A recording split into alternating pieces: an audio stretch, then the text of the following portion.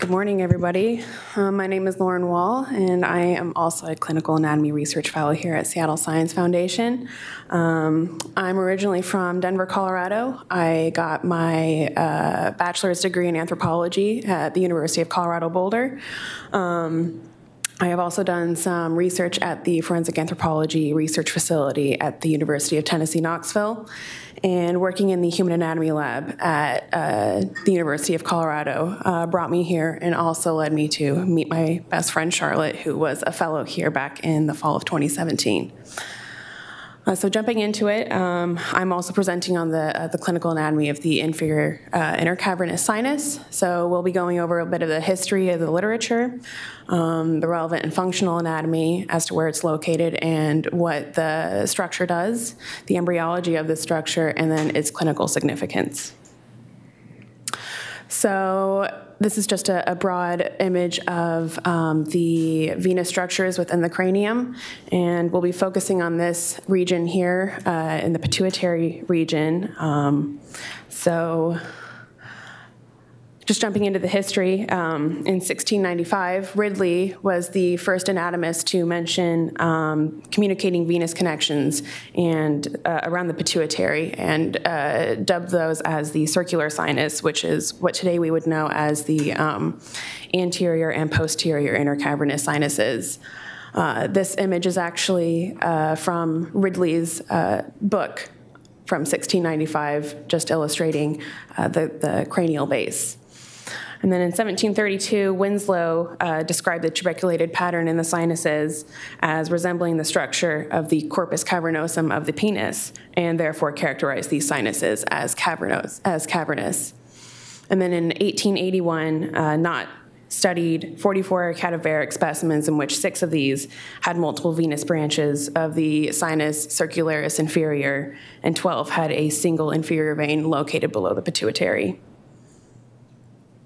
So this is a very basic 3D rendering of the, there we go. How is this? Perfect. This is the pituitary gland. This is a coronal view. So this is the anterior body of the pituitary. Here are the cavernous sinuses and the intercavernous sinus below. This schematic has the sphenoid bone removed to show the sinus structures. So this is what we would call the inferior intercavernous sinus. It's located inferiorly to the pituitary gland and superior to the sellar floor, and functions to connect the left and right cavernous sinuses. It's located across this midline between 2 membranous layers in the concavity of the sellar floor. One is an endosteal dural layer that adheres to the osseous sphenoid bone, and another is a meningeal dural layer that encapsulates the pituitary body. And frequently in the literature, we have found that the inferior intercavernous sinus sits about 1 millimeter in front of the neurohypophysis. This image is as if we were inside the inferior intercavernous sinus ourselves, looking at the anterior body of the pituitary and the posterior body of the pituitary. And here is the sellar floor, and this is commonly where it would sit. So here are some of the adjacent structures to the inferior intercavernous sinus, which would sit right here. So it's close relationships with the anterior capsular arteries, which are just minute branches of the cavernous intercarotid artery that sit in the dura of the pituitary gland. And there's also the oculomotor nerve, the trochlear nerve, the abducens nerve, and the ophthalmic branch of the trigeminal nerve.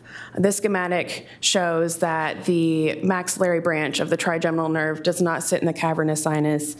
However, there are variations on this placement.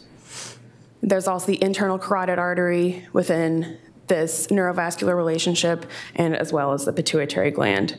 Understanding all of these neurovascular relationships can provide critical insight into radiologic interpretations and a more comprehensive awareness during skull-based surgeries.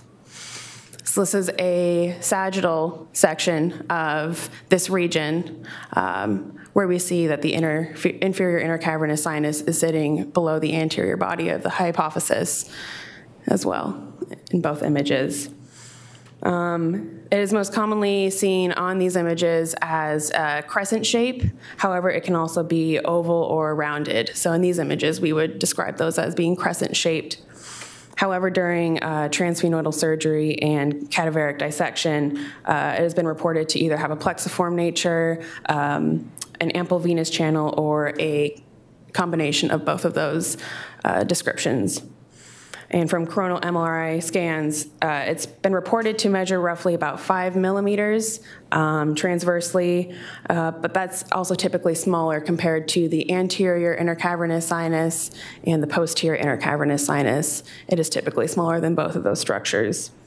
And in a study performed by Green, we found that during cadaveric dissection of 17 specimens, the sinus measured an average of 1.5 millimeters interposteriorly and 1 millimeter vertically. So in summation, this structure varies in size and shape from person to person.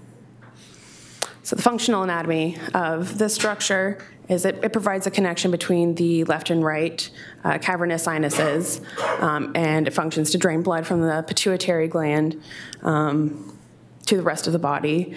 It drains from a number of different plexiform sinuses located on the pituitary, such as the anterior-inferior plexiform sinus on the pars distalis, the posterior venous network on the neurohypophysis, and other veins located in the connective tissue on the pars intermedia. If the inferior intercavernous sinus is absent, which it has been reported in several studies, then these plexiform sinuses will drain into either the anterior intercavernous sinus, posterior intercavernous sinus, the bilateral cavernous sinuses, or combinations of these sinuses.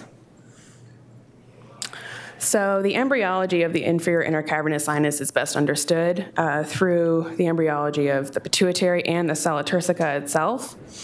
So the pituitary gland develops before the sella turcica because the morphology of this gland influences the morphology of the sella turcica and can impact different pathological developments associated with this region. So the pituitary gland starts to develop around Carnegie stage 11, which is the equivalent of 4 weeks gestation. So the adenohypophysis develops from Rathke's pouch, and then the neurohypophysis develops from the infundibulum. So between stages 14 and 17, which is around 6 weeks gestation, the neurohypophyseal evagination will form from the floor of the forebrain, described right here. And by stages 20 and 21, which is around 8 weeks of gestation, Rathke's pouch separates from the roof of the mouth and forming a complete pituitary body.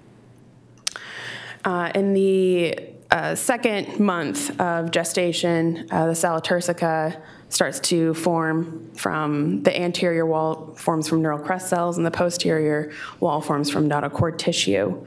And the second and third months of gestation are pretty important for the sinus region embryologically because various venous channels below the pituitary gland, important for the inferior intercavernous sinus, have been observed in as young as 12 weeks gestation. So the clinical significance of the inferior intercavernous sinus, seen in this image, located more below the posterior lobe of the pituitary gland, mainly is significant with these 3 different vasculopathologies because the floor of the sella turcica, made of dense cortical bone, has been reported to be around 0.5 to 1 millimeter in thickness, so it's very important to be very cautious during transsphenoidal surgeries to the pituitary gland as the inferior intercavernous sinus sits just above this thin bony structure. And confirmation of the presence of the intercavernous sinus and position of the pituitary gland relative to the cellar floor can be confirmed by fluoroscopic and radiographic imaging prior to surgery to reduce the risk of intraoperative and postoperative bleeding. So intracranial hypotension is a phenomenon in which there's a loss of cerebrospinal fluid within the cranium, resulting in lowered blood pressure.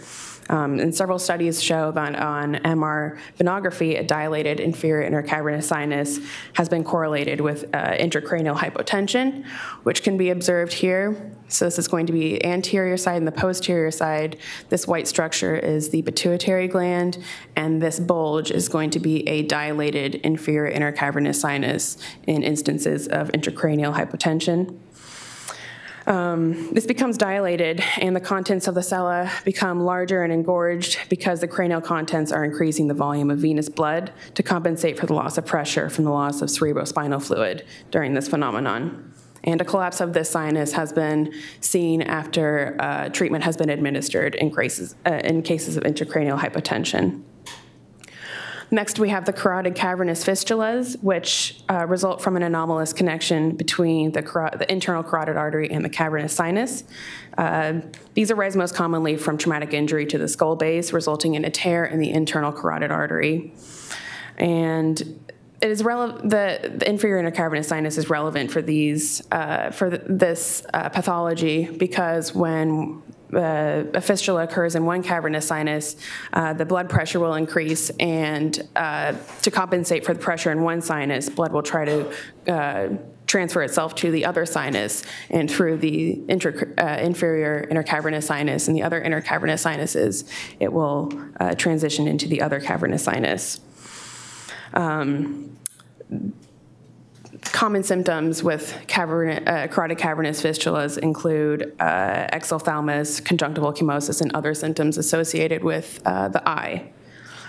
And lastly, we have pituitary adenomas as clinically significant pathologies associated with the intercavernous sinuses. These are slow-growing tumors on the pituitary gland that often invade adjacent structures in the sellar region, and the intercavernous sinuses can often become reduced in size or completely annihilated from these slow-growing tumors if they become larger than 5 milliliters in volume, which can also lead to reduced blood flow and bloodless dural incisions upon transsphenoidal surgery.